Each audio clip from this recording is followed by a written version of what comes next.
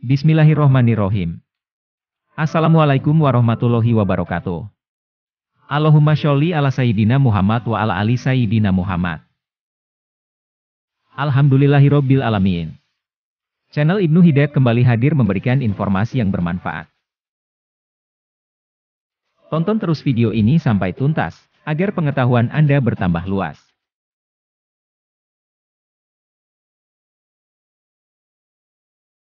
Halo teman-teman, kami mengunjungi peternakan burung puyuh. Puyuh adalah burung berukuran sedang, tetapi mereka dipelihara di peternakan untuk makanan meja atau konsumsi telur. Seperti ayam.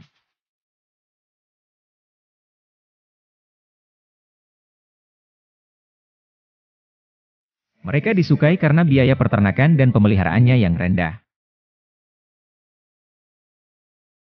Jadi, hari ini kita belajar cara membuat jutaan telur dari peternakan puyuh. Pertama, telur yang baru diletakkan di bawah untuk diinkubasi untuk mendapatkan bayi puyuh. Telur puyuh ukurannya kecil, hanya seperempat dari telur ayam.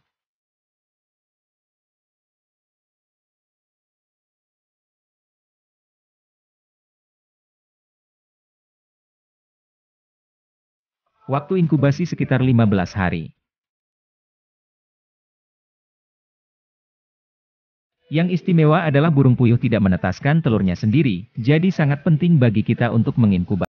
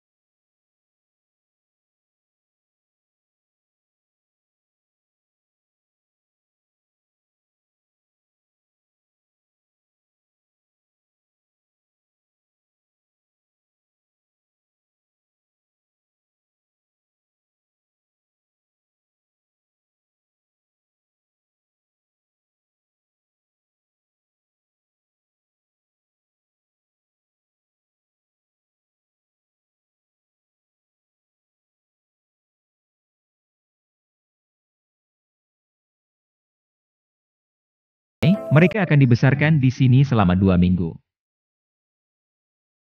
Kemudian, mereka akan dipindahkan melalui sistem kandang.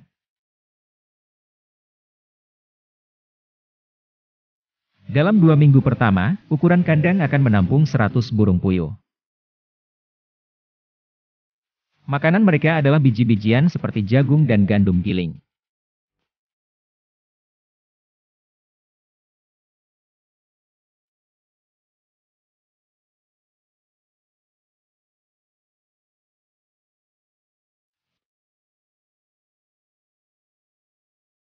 Selama 3-6 minggu ke depan, mereka dipindahkan dengan isi 50 per 1 kandang.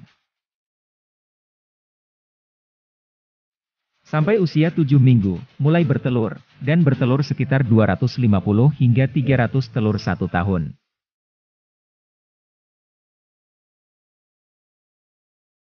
Telurnya cukup besar untuk tubuhnya.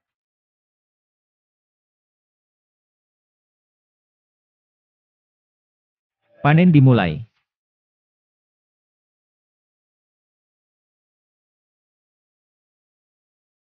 Sistem pemanenan telur otomatis.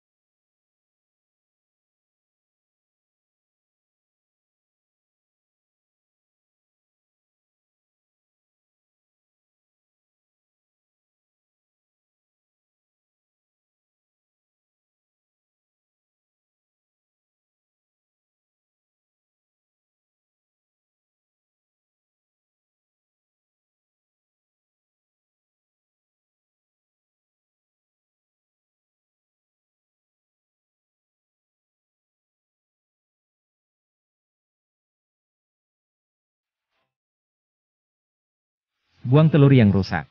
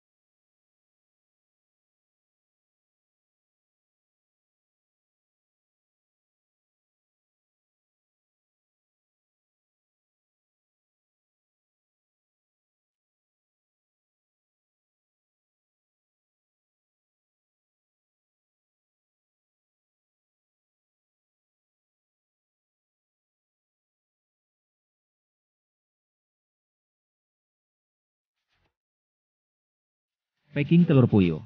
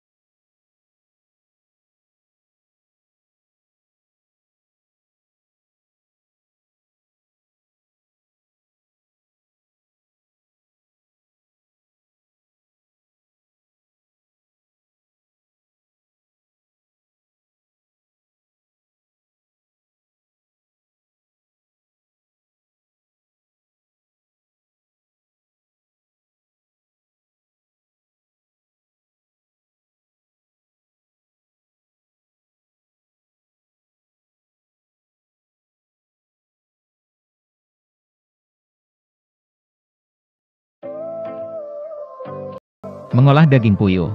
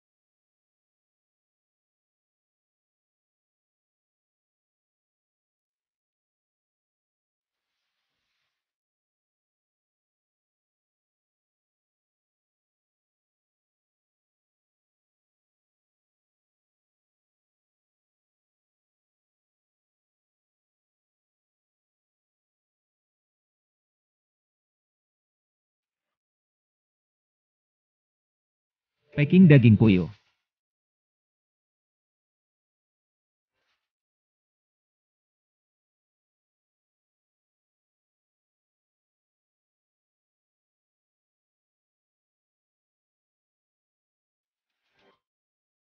Channel Ibnu Hidayat mengucapkan terima kasih sudah menonton sampai selesai.